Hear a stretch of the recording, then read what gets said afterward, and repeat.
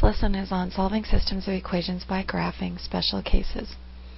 Suppose we want to solve the system of equations 2x minus 2y equals 4 and y minus x equals 3. To solve this by graphing, we would want to put both of our lines in slope-intercept form. So working on the first line, 2x minus 2y is equal to 4.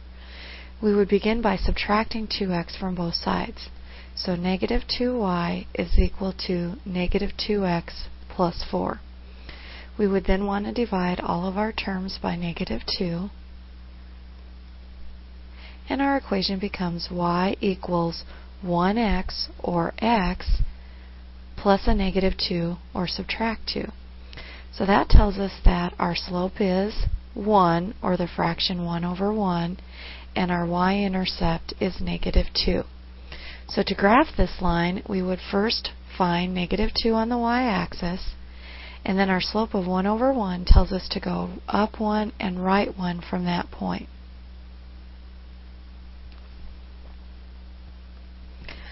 Our line is then drawn in.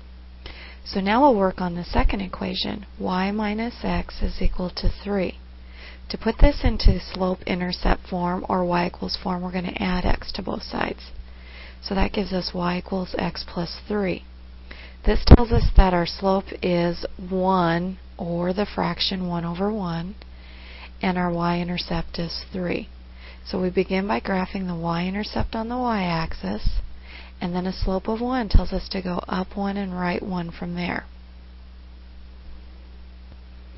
Our line is then drawn in. Now notice that the two lines are parallel. So we would say that this system has no solution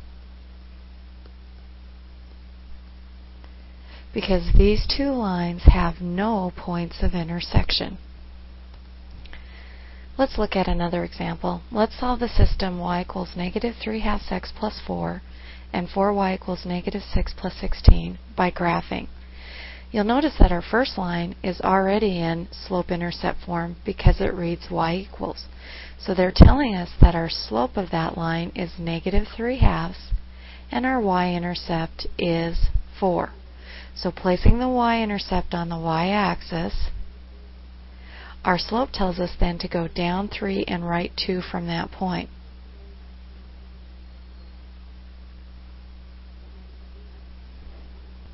Our line is then drawn in. Now we need to take the second equation and put it into slope-intercept form. So to do that, we're going to divide every term by 4.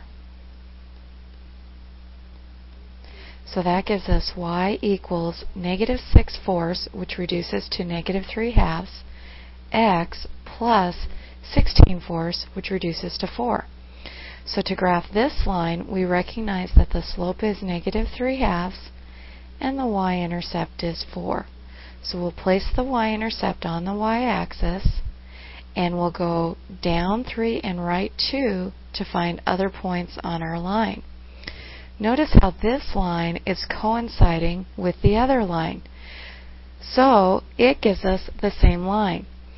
When this happens, we say that the system has infinitely many solutions.